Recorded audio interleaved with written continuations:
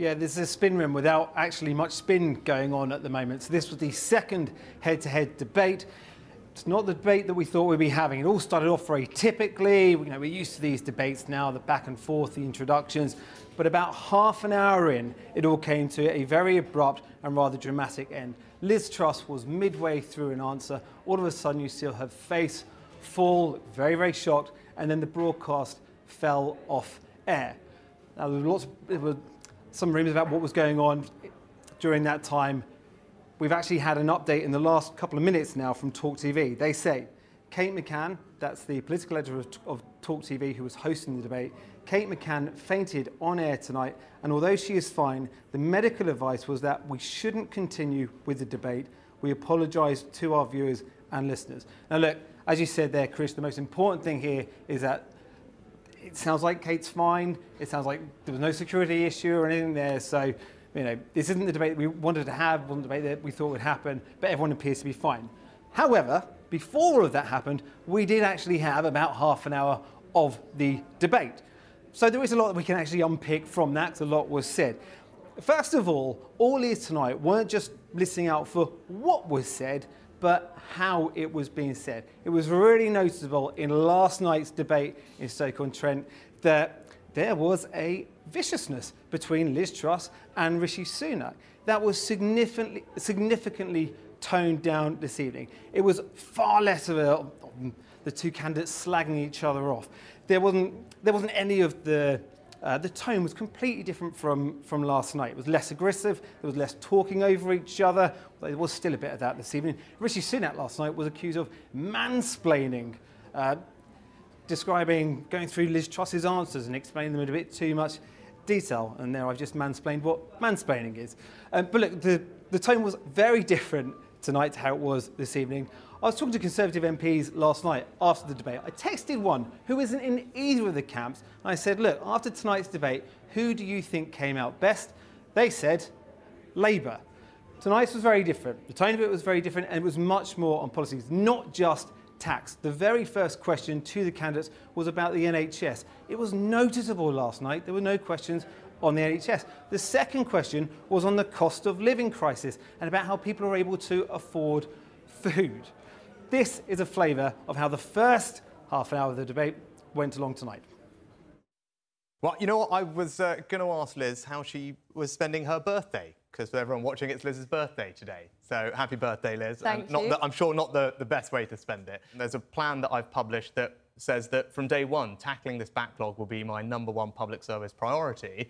I'm confident that we can get the wait list down quicker. People like John will get the treatment that they need quicker. But we're not going to be able to do any of that if the NHS doesn't have the security of the funding it needs, and that's something as Chancellor that I put in place. Point there, Liz Truss. Where will extra money come from for the NHS?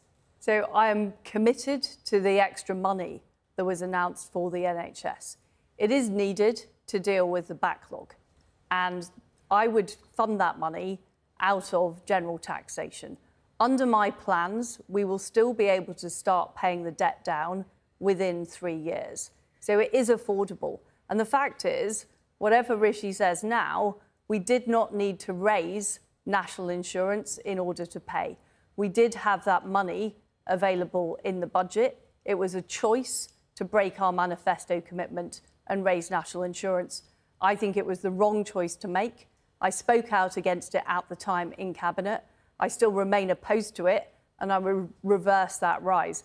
I do think it is morally wrong at this moment when families are struggling to pay for their food that we have put up taxes on ordinary people when we said we wouldn't in our manifesto and when we didn't need to do Rishi so. Sunak, is that morally wrong? I think what's morally wrong is asking our children and grandchildren to pick up the tab for the bills that we're not prepared to meet. So 1 and a bit debates in, how are the two candidates faring? Yeah, well, this is normally the bit. Well, I would be telling you how their camps see how they're faring. We're in the spin room. There's no spin going on in the spin room at the moment because both camps have decided that, given what happened, they didn't feel it was appropriate to start briefing out against the other candidates, which is fair enough. We were also meant to have we're also meant to have MPs, backers of the two candidates here this evening. They've decided they won't do that tonight out of respect. So normally, they would go through, picking apart everyone's answers and tell you how they think they fared. We haven't got that tonight. What we have got is a YouGov poll from this afternoon based on how last night's debate went. And from that, it says that Conservative members believed that Liz Truss outperformed Rishi Sunak. In fact, they thought that they gave her 50% and they gave Rishi Sunak 39%. Now, this is a bit of a kick in the teeth, really, for Rishi Sunak's camp. The theory was that Liz Truss was more popular with members, but Rishi Sunak's camp were briefing out that, look, he's the guy who can handle debates really well. Well, he's had his first debate now. Part of the reason it's seen that why he was doing so much talking over Liz Truss yesterday was that he really had to come out of the traps hard. And he did that well, but look at his numbers, he's only at 39%. Before tonight's debate, there was a bit of spinning going on before the unfortunate events of this evening, and Rishi Sunak's camp have told me, no, don't worry, this is actually good news. There was a poll last week, 2 weeks, and Rishi Sunak was 8 points below. He's gained 8 points. So this is all good. This is all good stuff for him. He can carry on going. What we have now is, well, we've got more debates, we've got more hustings all over the summer. The next debate will be on Thursday night. It's in Leeds. We'll be there. Hopefully we'll get a bit more of it. Hopefully there'll be a bit more spinning afterwards.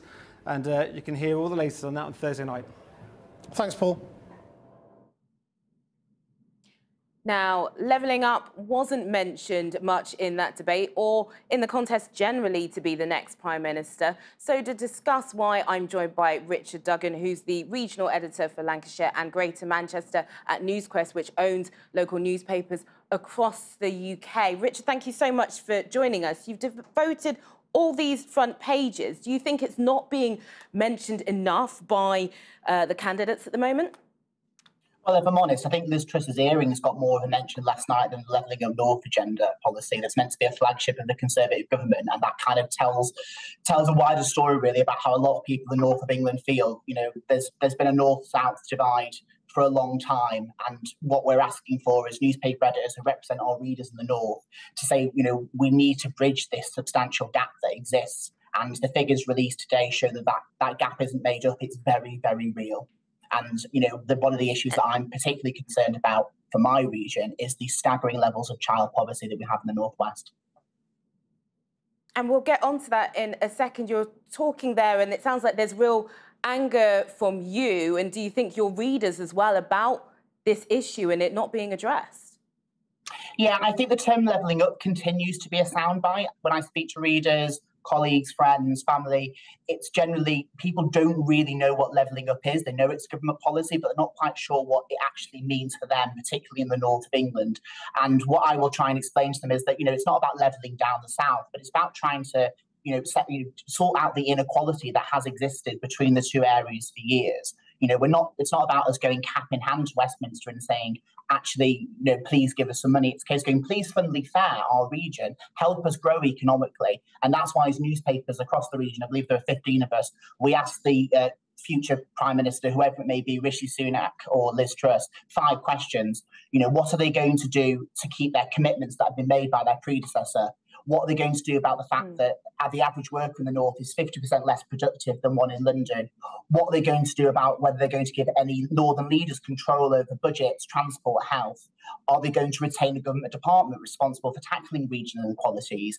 Will that person be a cabinet? Will that person have, will that role have a cabinet level minister? What are they going to do to address the spiralling rates of child poverty in parts of northern England? And these are questions that the candidates, frankly, are not answering. We mentioned a little bit earlier the think tank, and they had all of the issues that they were talking about, and you were talking about child poverty in particular. What are you hearing about child poverty in the area?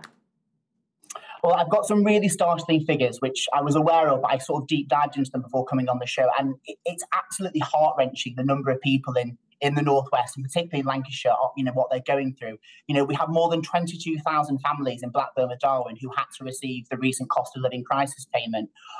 Almost a quarter of children in Blackburn have to get free school meals. We've got Blackburnley and Blackpool and Blackburn who all are bearing the brunt of soaring costs as a result of inflation, poorly insulated houses.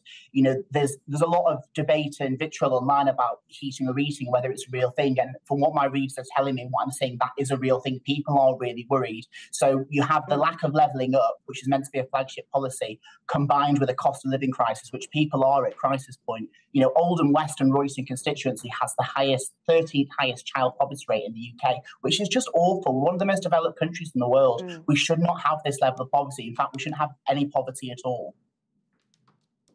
Richard Duggan, thank you very much for joining us and going through those figures.